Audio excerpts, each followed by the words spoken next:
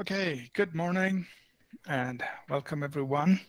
Thank you for joining the class BC205. Yeah. Keys to Supernatural Ministry. We're going to get started. I have just turned on the recording, so this lecture will be recorded and we will make it available to others and to those who want to watch. Very good. Let's just have a word of prayer together. Then we will get started. Shri Kumar, would you like to pray with us, please? And we get started. Yes, Pastor. Yes, Pastor. Go ahead. Father, we thank you, praise you, honor you for this wonderful morning what you have given to us. We surrender ourselves, O Lord, before you. We pray that, Father God, that your spirit of wisdom and spirit of understanding, O Lord Master, enlighten us once again, O Father, so that we can grasp every revelation, and Lord Master, so that we can be edified and be rooted in your word, O Father God, so that we can be a strong testimony and a witness for Jesus, O Lord Master, so that we can be a productive weapon and a vessel for your kingdom and for the body of Christ, O God. Father, we surrender our heart, our mind, our soul, and our body. We surrender every single person, of God, who is in this call. And we pray that, Father, prepare their heart, prepare their mind. We bind every spirit of distraction. We bind every spirit of darkness, which is trying to disturb and distract them, oh Father God. We pray, Father God, let your Holy Spirit take control of everything. And Lord Master, let your grace overshadow on each one of us, so that, Lord Master, every single word what we are going to hear, oh God, let it edify us, so that, Lord Master, so that your church can be built up through us, oh God, so that the kingdom of God be established through us. We give you all the glory, honor, and praises, oh God. Let these words deeply rooted in our heart and in our spirit, oh God. In Jesus' name we pray. Amen. Amen.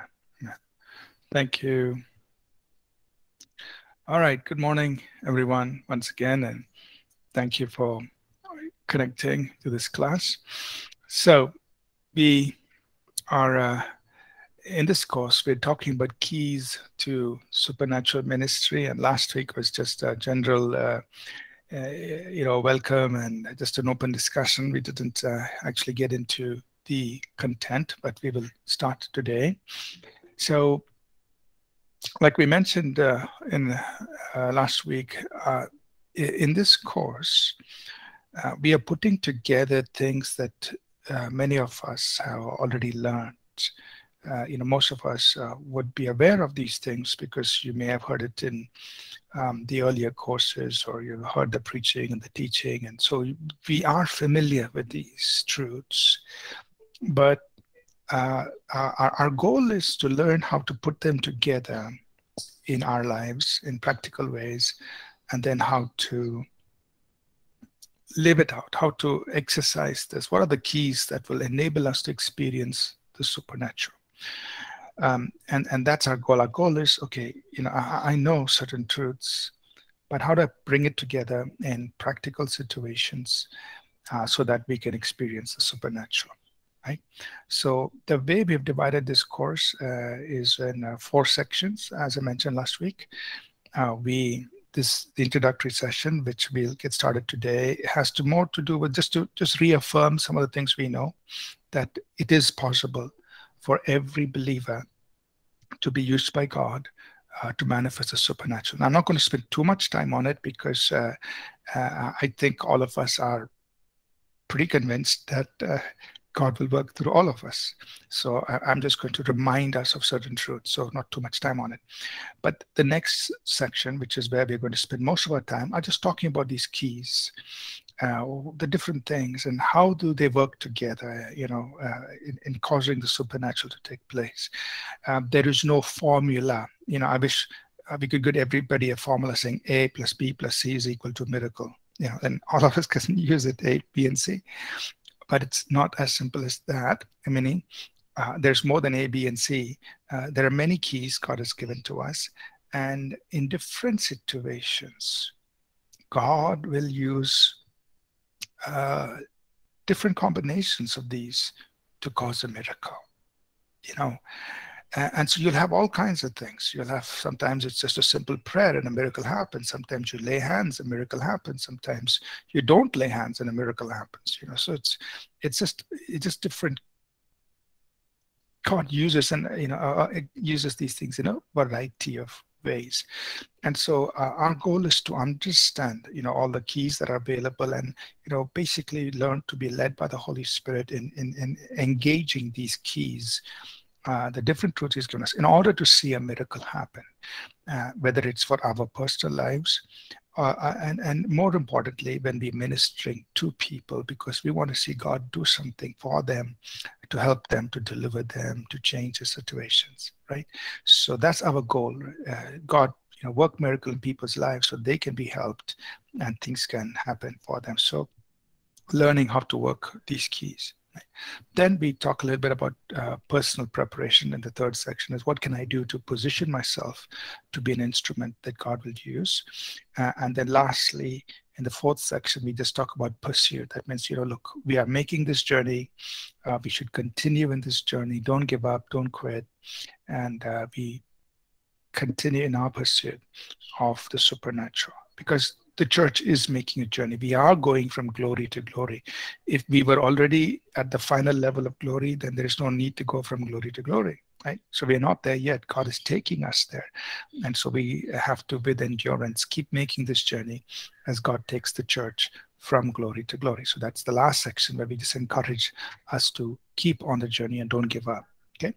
So feel free, as always, to ask questions, to, bring up things that you want clarity on, and we can discuss that. So today, the goal is rather simple, which is to establish for us the fact that, the possibility of a supernatural life in ministry for all of us. On what basis can we say that? As we talk about supernatural life in ministry, last week, we just tried to have a little discussion on some of the objections that we face. And one of the objections, the common objections that at least I have faced here, is that, hey, even the people outside the church do supernatural things, meaning there are these fortune tellers and soothsayers and people who practice black magic and others. They also do it. So they do it. That means we are, so, and this is coming from church people. I sometimes I receive calls, I receive emails from people saying, hey, why are you're talking about the supernatural? And, we used to run weekend schools.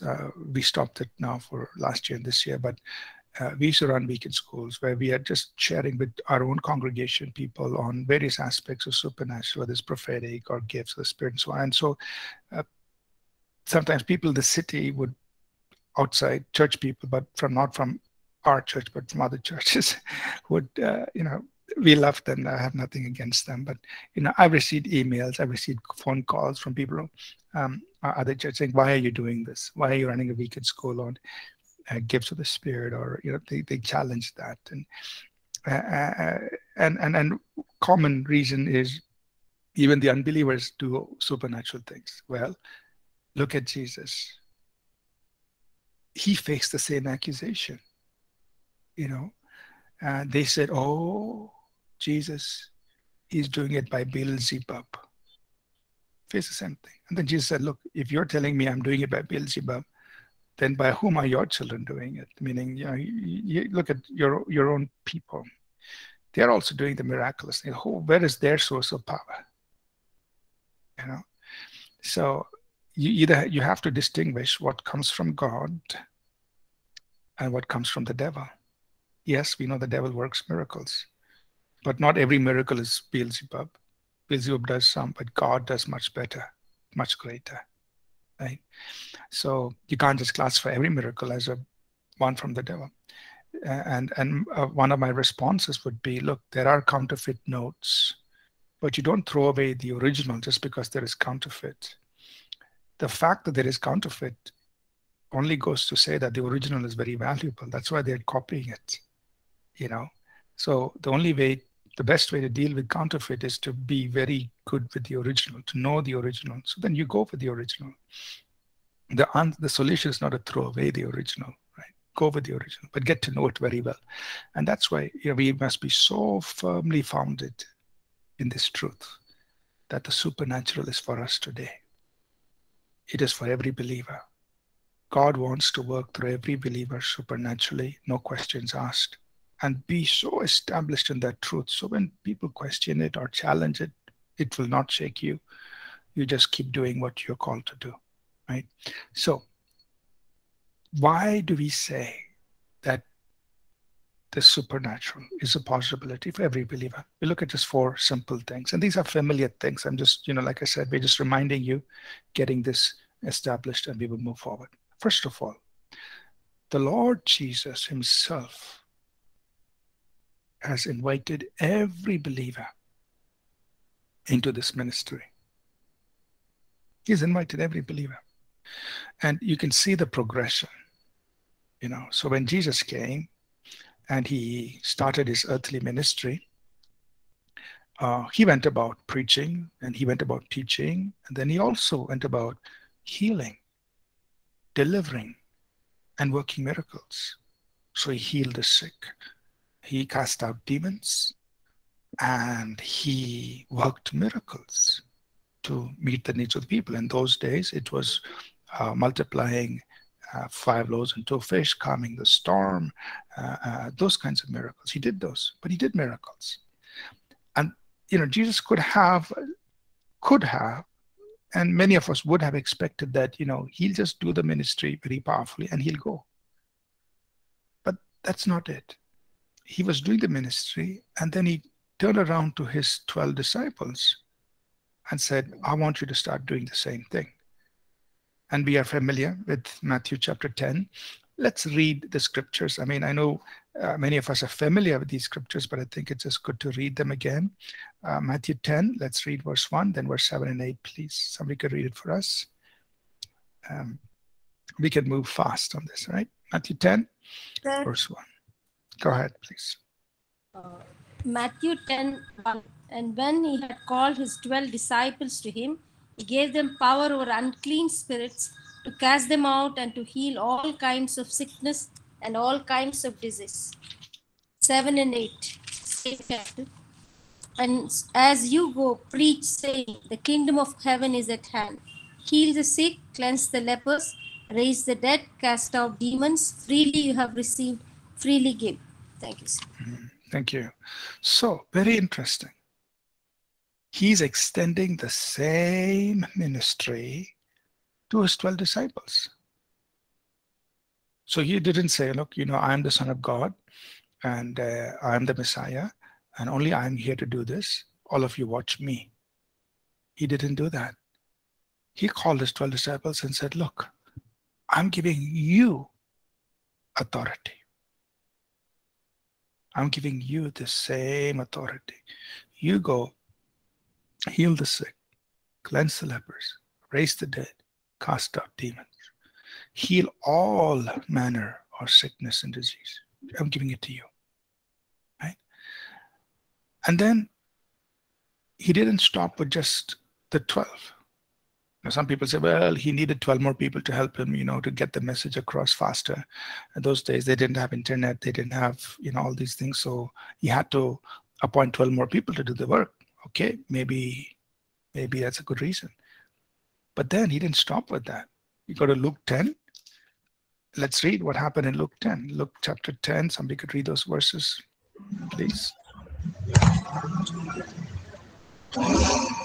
Luke 10, 10 chapter verse 1. After this things, the Lord appointed 70 others also, and sent by them 2 by 2 before his face into every city and place. Every himself was about to go. And 17 to 19. Then the 70 returned with joy. Lord, even we deliverance as subject to our use your name, and we said, Satan and he said to them, I saw Satan falling lighting from heaven. Amen. Okay, thank you, Dinesh. So, what do we see here in Luke 10? He's appointing another 70. So he didn't stop with 12. He picked out another 70. And, and he said to the 70, go do the same thing. Wherever you go, you heal the sick and do the same things. And so, that was in verse 9, and they come back in verse 17. They say, Lord, the demons are subject to us in your name. And to the 70, he says, I'm giving you authority to tread on serpents and scorpions and over all the power of the enemy. So he extended to 70. Then, as always, we Christians are very good in arguing. So they will say, well, Jesus was following Moses' example. Moses chose 12 spies, but Moses also had 70 elders. So that's why Jesus had 12 disciples and he appointed another 70. That'll be the argument. Okay, fine, if you're arguing like that. Well, two things. Let's go to Mark 9. What do we see happen in Mark 9? Here is an unnamed person.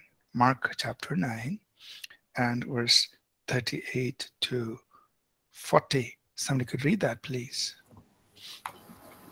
Now John answered him, saying, Teacher, we saw someone who does not follow us casting out demons in your name, and we forbade him because he does not follow us.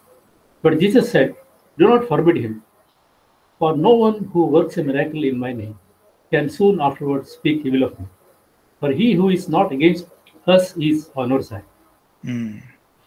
So there goes the theory that Jesus was following Moses' example. Moses had 12 spies, 70 elders.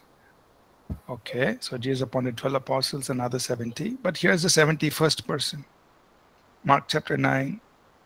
There is an unnamed person, unnamed. We don't even know his name.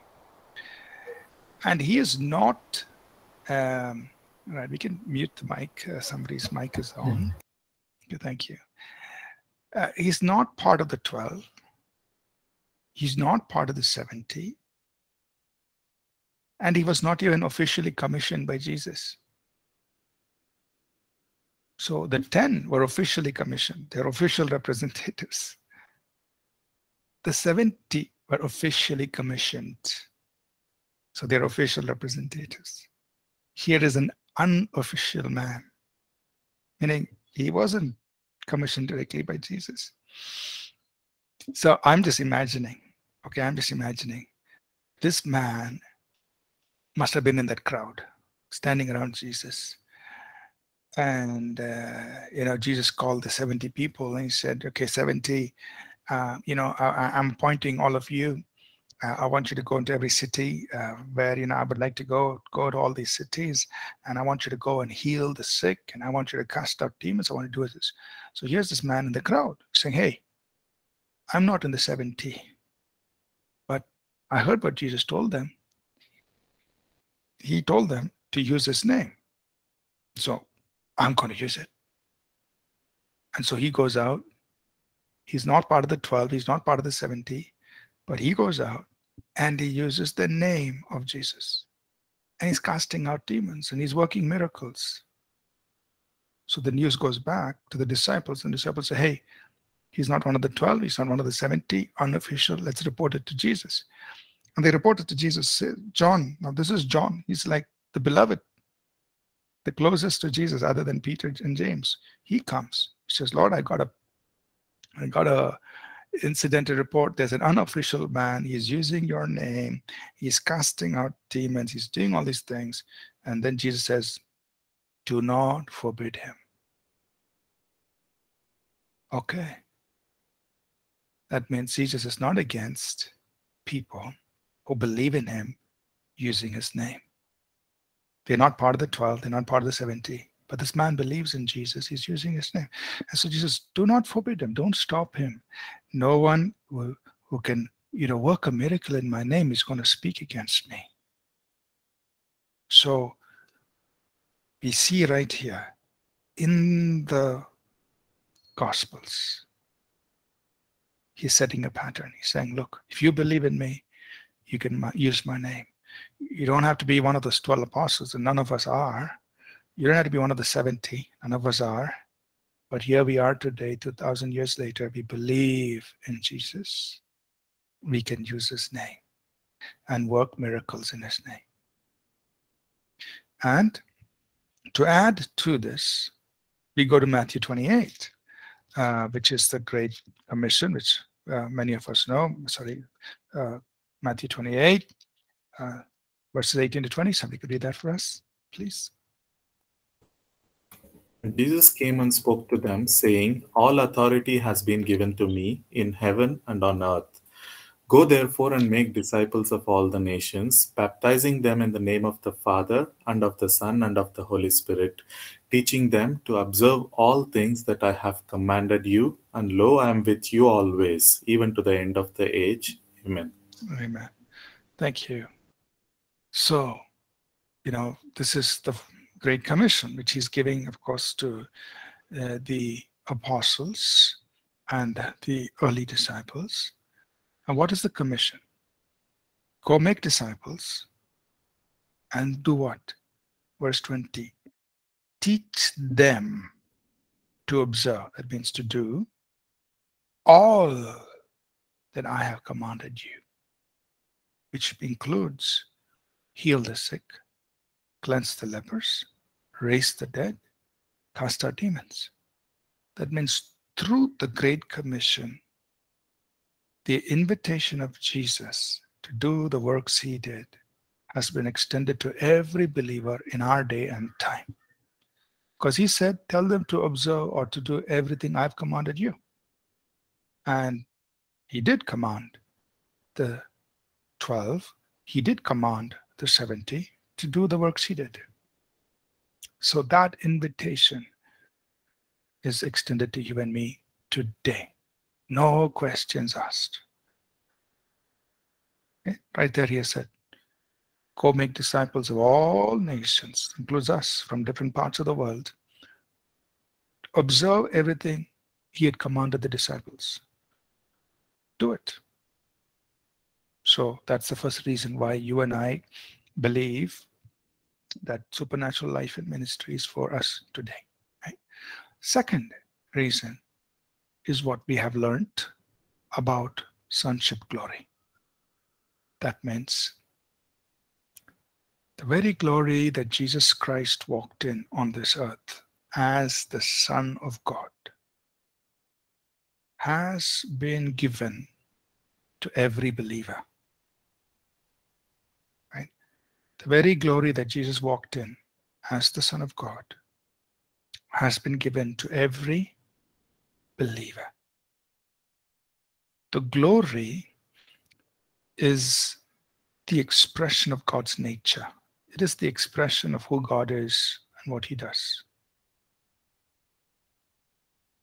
And that glory, which was expressed through Jesus, which Jesus walked in, which Jesus carried, and which Jesus demonstrated, has been given to every believer. Now, if we don't know it, that is not Jesus' fault. And if we don't walk in it, that is not Jesus' fault. But the fact is, the truth is, the glory has been given to every believer. So, what are we talking about? We will look at these scriptures. Let's go to John chapter 1, verse 14, and then John 2, verse 11. Somebody could read these verses for us, please. John 1:14 says, "And the Word became flesh and dwelt among us, and we beheld his glory, the glory as of the only begotten of the Father, full of grace and truth." Amen. Chapter 2, verse 11, please.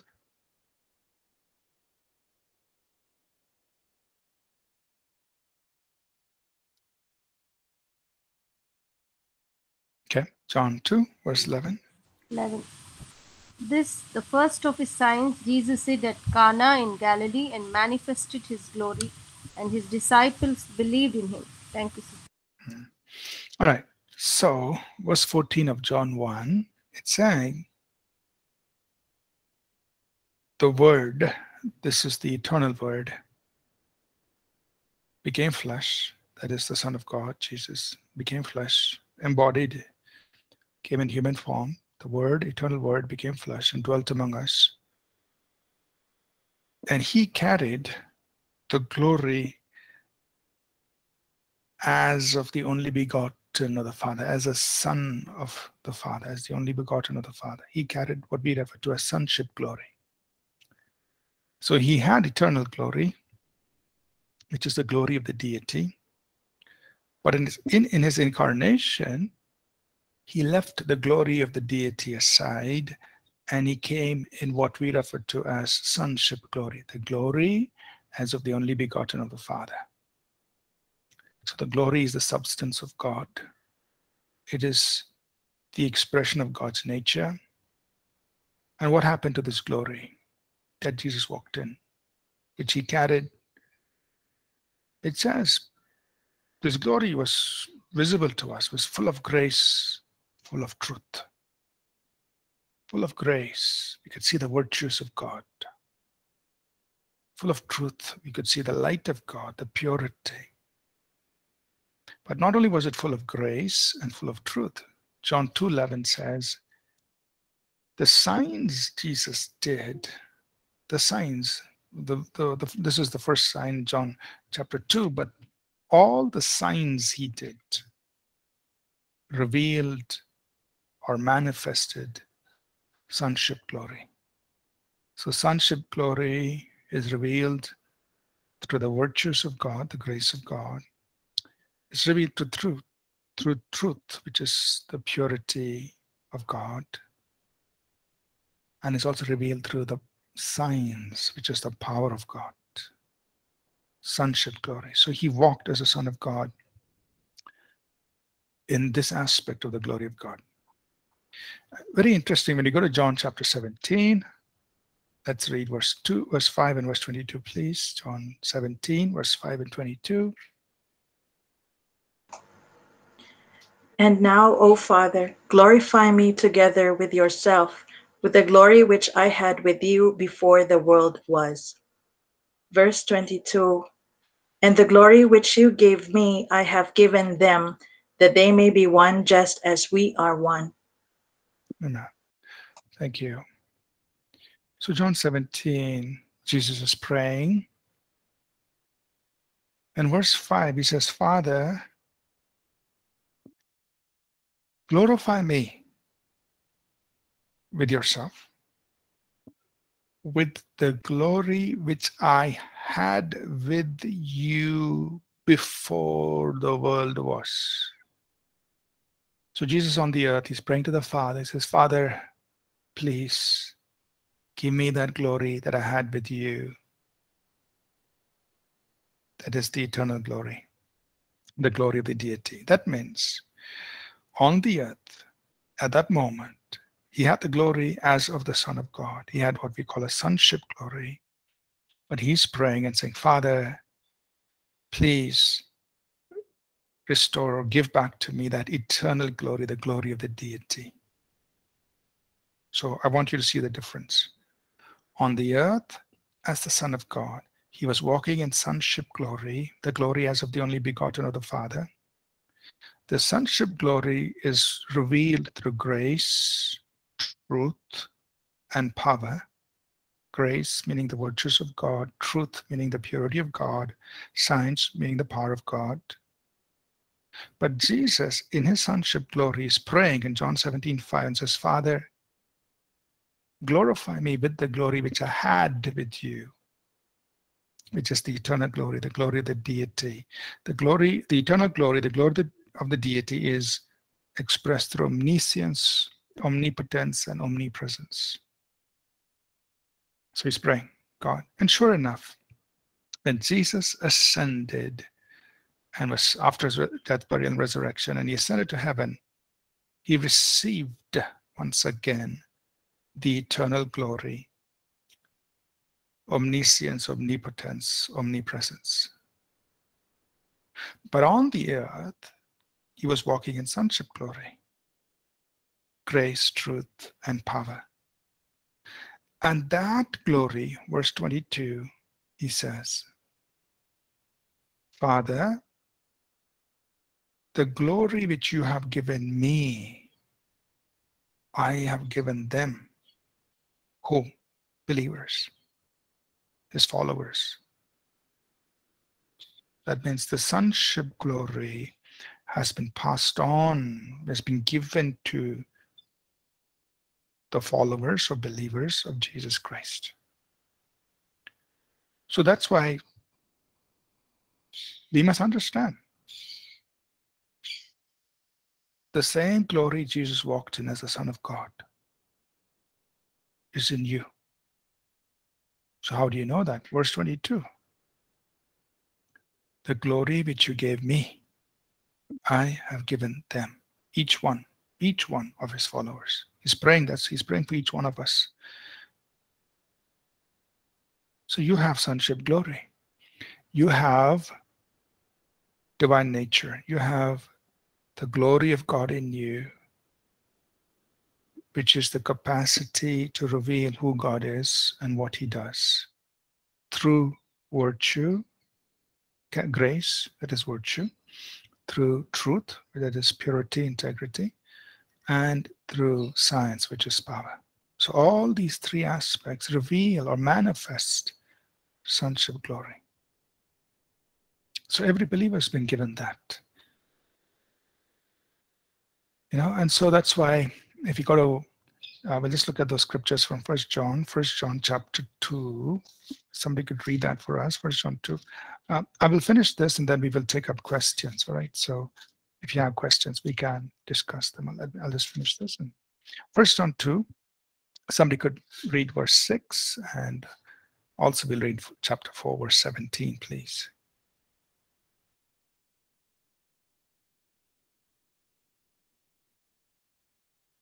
First John 2, verse 6, somebody? He who says he abides in him ought himself also to walk just as he walked. Okay. 4:17. Love has been perfected among us in this, that we may have boldness in the day of judgment, because as he is, so are we in this world. Amen. Thank you. So John is saying, if anyone says you abide in Jesus, you have to walk as he walked. Now that's a very big statement. Walk as Christ walked. How did he walk? Grace, truth, power. We have no right to say, well, you only have to walk in grace. No, John didn't say that. He said you have to walk as he walked, in grace, in truth, in power. Because that was sonship glory. He walked like that as a son of God. And 1 John 4:17 is an amazing verse because it's saying, look, we have confidence in the day of judgment. We are not afraid of judgment day because we have the love of God in our hearts. And not only that, right now, as he is, so are we on the earth. That means we are like Jesus in the earth. Now I know, the practical side is we are all becoming like Jesus. But as far as God is concerned, he says, look, I've given it to you. I've given you the capacity to be like Jesus on the earth. And I know we all have our our soul and our flesh to deal with.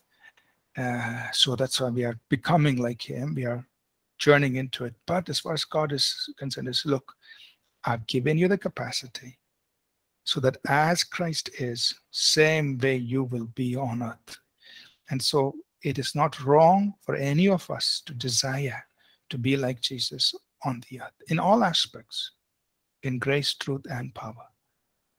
So that's sonship glory. The third reason why we say, and I'm moving through this fast. My goal is to finish this section today, and then next week we get into the keys for supernatural ministry. These are things we are most of us are familiar with already. Two more things. So first we saw the invitation of Jesus. Second, it's the sonship glory, the capacity God has given to each and every believer to be like Jesus, right? The third is the empowering of the Holy Spirit. The same Holy Spirit who anointed Jesus is anointing you and me today. Same Holy Spirit. So we know that Jesus, as the Son of God, ministered by the power of the Holy Spirit. We know that. Luke 4, 18 and 19, Jesus said, the Spirit of the Lord is upon me, for he has anointed me to preach the gospel to the poor, to preach deliverance to the captives, liberty of sight to the blind, to heal the brokenhearted, and deliverance to those who are oppressed, and to proclaim the acceptable year of the Lord. He said, the Holy Spirit is on me for me to do all this. So everything he did by the anointing. He did by the empowering of the Holy Spirit. He ascended to heaven. And then he said, the same Holy Spirit will come on you and you'll receive power. He did not indicate any change in either the person or the power. He didn't say, well, I had Holy Spirit, you will receive Junior Holy Spirit or something else. He didn't say anything like that. There is no other Holy Spirit. There's only one Holy Spirit. And the same God who anointed Jesus anoints you and me. And there is no indication, no mention of any reduction in power. He didn't say, you will receive 50% power. No, he said, you will receive power. He was anointed with power. He said, you will receive power. And the Holy Spirit comes on you. So the power is available. Now, what we have to learn is how do we flow in it? How do we grow in it and so on? So we have a learning process because, we have come out of darkness. And we have come out of all the things that we've gone through, and we are now learning about the kingdom of God and learning about the keys of how God works and so on. So it's a learning process for us. And so that's why it takes us time, and we are learning from our mistakes. We are overcoming our ignorance, and we are journeying into this. But the point I want to emphasize is the same Holy Spirit and the same measure of power that went through Jesus is available for every believer. And the last one is the authority he vested in us,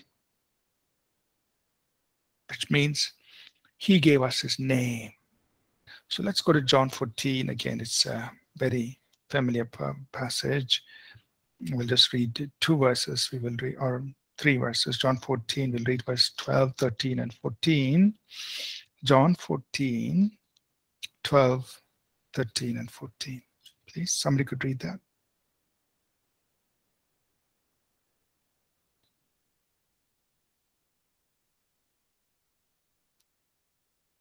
Whatever you ask in my name, this I will do, that the Father may be glorified in the Son.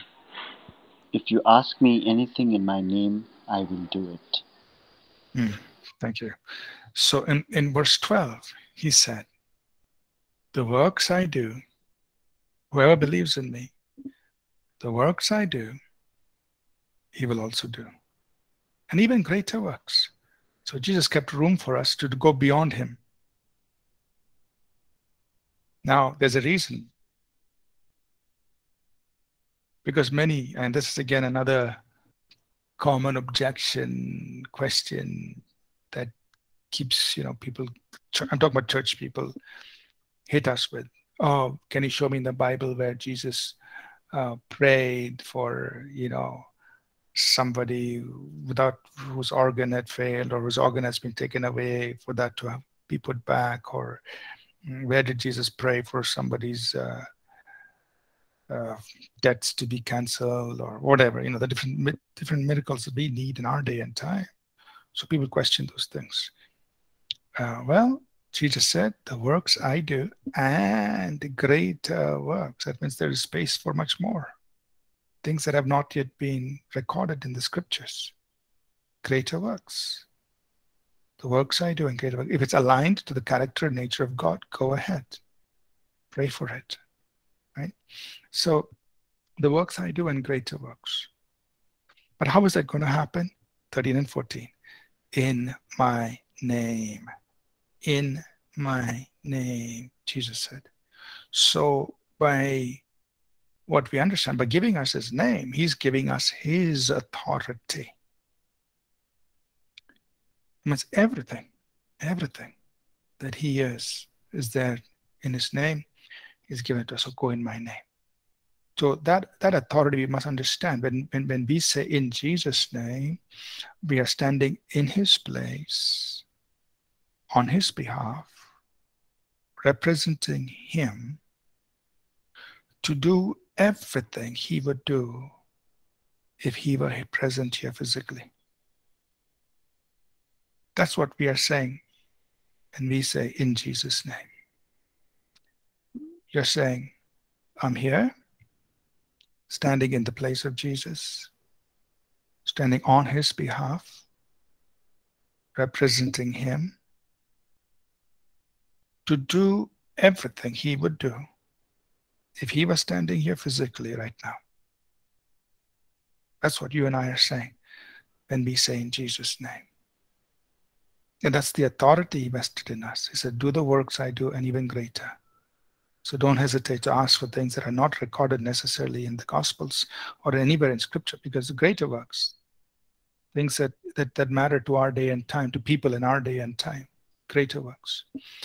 And Jesus also mentioned in Matthew 16, he said, I'm giving the church the keys of the kingdom of heaven. Keys represent authority. It's the authority of heaven. The kingdom of heaven is vested in the church. Right? So to sum up, what the goal of this introduction is this. On the basis of these four things, and we could explore scripture and add to this list, but I felt these are major truths. One is the invitation of Jesus, which is so clear. Sonship glory, number 2. Third, the anointing of the Holy Spirit. And fourth, the authority vested in each and every believer is telling us we can do the works he did and greater works. So we must journey into it. Right? So we'll take up some questions, some discussions, and then we will wrap up. So we must be convinced. This is the possibility for us. Okay. So I see a question there. Why can't believers demonstrate the same power as Lord Jesus did 2,000 years ago? So the answer to that, Abhishek, is, look, first of all, we must know the truth. So much of the church, when I say church, I mean believers, us people, we don't know the truth. We don't know the possibility. So you will never walk in truth that you don't know. We don't know the truth. or we don't embrace the truth. So even if we have heard it, we don't receive it. We don't press into it. So there's one important aspect of the kingdom of God Jesus taught us. He said the kingdom of God suffers violence, and the violent take it by force. So this is, the two sides to the kingdom. On the one hand, we receive it like a child. On the other hand, we pursue it like a warrior. And both are important. Most people like the child part, and I'll just sit and receive it. But Jesus also said, you have to pursue it like a warrior. You have to press into it. And that requires commitment. That requires some serious work from our side. Most people don't like to do that. So we can never possess the kingdom if you're not willing to pursue it. So that's another reason why the church doesn't. Not too many people are willing to pursue the truth, right? So, and the third part is that we are progressing into it. We are learning, we are understanding, we are pressing into it. And the more we be journeying into it, the more miracles we will see. And Paul the apostle said in Ephesians 5, right? Jesus is coming back for a glorious church. That means I believe the church will come to this place of where it is the glorious church, meaning a church that is truly manifesting the glory of God. He's coming back for that church. And we are very close to it. Why? Because all over the world, people are proclaiming this truth, proclaiming truth. And, first, the way God works is first truth is proclaimed, then the church rises into the truth that we proclaim. Because unless the truth is proclaimed, the church never graduates. It never goes up, right? So we have to keep proclaiming the truth. And the church will slowly rise up to that truth, right? So sooner than later, the church will be walking in this truth. Church means every believer will be walking in this truth, but we have to keep proclaiming it. This is what the Bible says. This is the truth we're going to pursue. And then soon the church will start walking in it. So we will see it. And, we are seeing things that are the works of God being manifested. Okay, good. Any other question?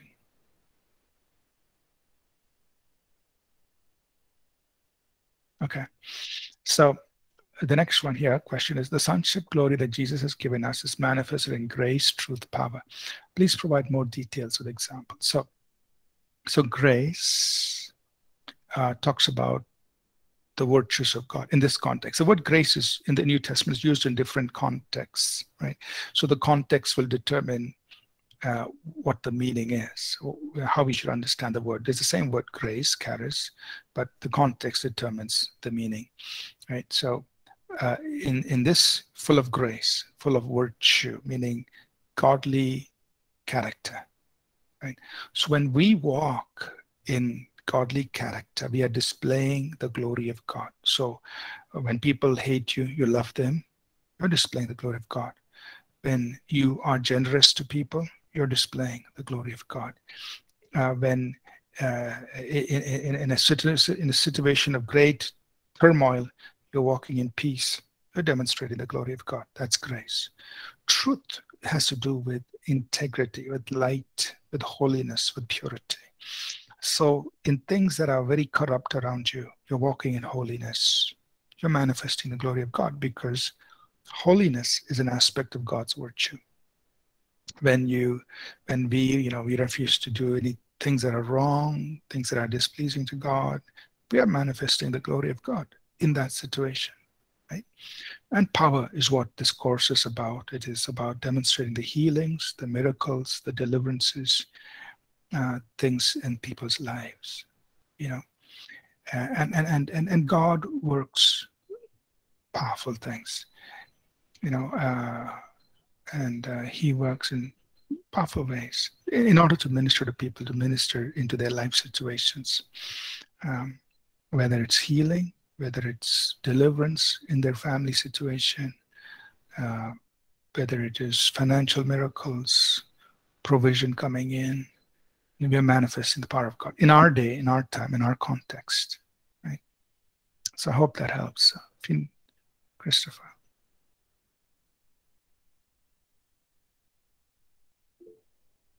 Okay. Dinesh, you have a question or you are? Yeah, Pastor. And nowadays, false prophets are coming in the name of Jesus. How can we can believe, we can trust our unsaved people, unsaved souls can differentiate. Yeah, my friend raised a question I was not able to answer. Can you help me? Sure, sure. So this whole question about false prophets, people who two things. So we have to, I'll make a few comments. First is we have to differentiate between bad prophets and false prophets. And I'm using the word bad just as a tag. And what do I mean by bad prophets? Meaning they are genuine ministers of God, just that maybe they may not behave or they may make some mistakes or things like that. So they're not false, they're genuine, but they may intentionally, maybe unintentionally do some mistakes. So we shouldn't call them as false prophets. That they're still in a stage of growth, development, or learning, understanding, that they make mistakes along the way. So that's why I just quote unquote call them bad. That means they made some mistakes. They're not false. They made mistakes. But then there are false. False means they are not true. And they are only using the church or the opportunity to mislead people, to hurt people. So what are some of the tests the Bible is giving us? And I'll just quickly mention this. In Matthew 7, Jesus says, you will know them by their fruit. And so we look for what is the actual outcome. Look for the fruit. Don't look at just the performance or the ministry that you see. What is the fruit? I mean, what is the long-term impact on the lives of people? That's fruit. Okay. The ministry, what they do, that is the expression of the work, what they're doing. But the fruit is how are people's lives changed for the long term. So Jesus said, by the fruit you will know them. Secondly, Jesus said, they will do the will of the Father. Again, this is all in Matthew 7. Okay. They will, not everyone who says to me, Lord, Lord, but he who does the will of my Father. So that's the thing. Is the will of God being done? So the will of God it's all of the Word of God. Is all of the Word of God being done? Are they walking in all of the Scripture? Walking in holiness, walking in humility, walking in all of the Scriptures. Is the will of God being done? So that's the second thing. Third is, are they in a relationship with Jesus? Because he said there in Matthew 7, I never knew you. So a false prophet does not have a personal connection with Jesus. They may use things around him, but they don't know him. They're not in that personal connect. And all these three things are in Matthew 7 itself. Right? So we look at these three things. The first, what is their fruit? Second, is the will of God being executed or followed? Third, are they speaking from a personal relationship with Jesus? Are they glorifying Jesus? Are they exalting Jesus? Are they pointing people to Christ? Right? If this doesn't happen, then you question what is being done. right? But I want to just say one thing here. Don't judge any preacher by one sermon. And that's being very unfair, right? You don't read one page in a book and judge the whole book. Or like we normally say, don't judge a book by its cover. So don't judge a book by one page that you read. If you want to really judge the book, read all the pages. If you want to really judge a preacher, look at his ministry, listen to a substantial amount of what he teaches and preaches before passing judgment. Because even it happens to me all the time. Somebody hears one message I preach and then they send me some harsh email. I'm like, I don't let these things bother me, but I'm just saying, this is so unfair. There are sermons, 20 years worth of sermons out there on our website. Judge me based on those 20 years of sermons, not just one sermon. So because people may not understand the context in which that sermon is being preached, and so it's so easy to misjudge. So take a comprehensive look before passing judgment. Okay, all right. I hope that helps. I know I've already gone over time. Charles, I know you have a question here, but I don't want to hold up the whole class.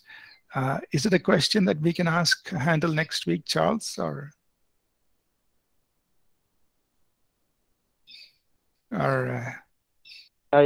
I think maybe you can handle it next week, but it was a short one, referring to the book of First John. Looking at the present continuous tense, as he is, so we are. And people are saying that because he is a spirit, then we are spirits. Because he is God, then we are gods. And we are not affected by sin. It's really disturbing my mind to see that people are misbehaving because of that scripture. As he is, so we are. It is disturbing me a lot. I wanted more explanation, because there are some youths that I meet and they tell you that, and you find especially university students that end up aborting because even if they have premarital sex, even if they cannot sin because they are Jesus. So things like that. Yeah, Charles. So like how we learned in our course on interpreting scripture, right? Our immediate response is all scripture must be interpreted in the light of scripture, right? So what else did John write in that whole book, right? What's he writing to believers? He's teaching us, right? You read chapter 1 all the way to the end of chapter 5. He's teaching us believers that we shouldn't live in sin, right? We shouldn't walk in hate. We should walk in love. So there's so much more he's teaching. And in the middle of all that, he's telling us that we have confidence in the day of judgment, because as he is, so are we. But he's not excluding the fact that as believers, we must purify ourselves. 1 John 3:1-2, he says, everyone who has this so purifies himself. So we have to do that. We have to purify ourselves.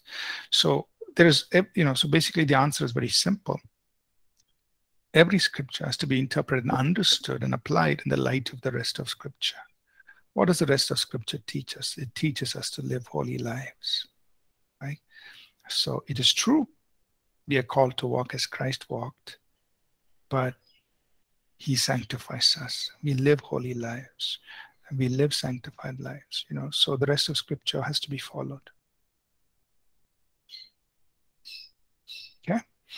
All right, so let's wrap up here. I've taken 10 extra minutes today. We're going to close in prayer. We'll dismiss, and we'll meet again next week. We'll take things forward. Okay, so next week we get into the second section, which is the keys for supernatural ministry. Could somebody please close in prayer, and we will dismiss.